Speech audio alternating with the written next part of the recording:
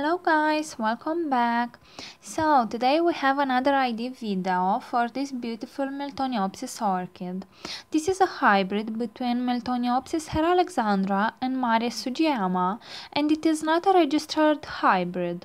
I had purchased it from Ecuagenera in November, and you can watch the unboxing video in the right corner of the screen. It came in spike to me, and I was not expecting for the buds to survive, but behold, she is in bloom. Now, as you will see in the unboxing video, the orchid has fusarium, so the blooming of this orchid makes it even more surprising. This makes me believe that this is a particular strong individual, because as far as I know, this orchid it is seed grown, and Miltoniopsis are not among the most resilient orchids. I find that my particular hybrid took more from the seed parent, Mary Sugyiama, as you can see in the pictures. I found the blooms of this orchid to be extremely pretty. The petals are purple in color with two dark red stripes that kind of look like two eyes. The left and the right sepal are pure white, while the upright sepal it is white with a splash of purple, making the top part of the bloom look like a mask.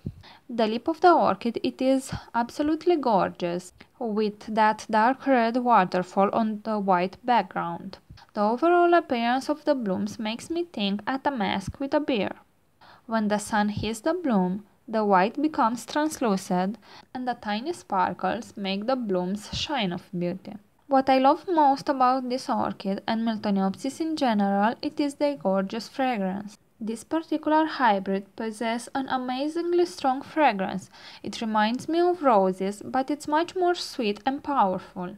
It is already in bloom for about a month now, and as you can see, some blooms are already fading, but I have enjoyed at maximum this display. This is the type of fragrance that I love on orchids, the one that you sense that you can almost eat it. It is a very appealing scent, I just love it. Although my orchid didn't have a lot of roots, from November till now it didn't shrivel at all. As you can see, the pseudobulbs are very plump, meaning the existing roots survived and they like this medium.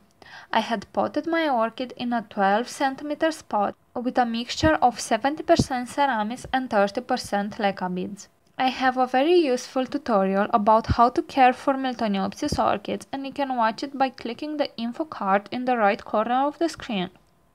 I hope more and more orchid lovers will give Miltoniopsis a go, because they will reward you with beautiful blooms and very pleasant fragrances. Thank you for watching.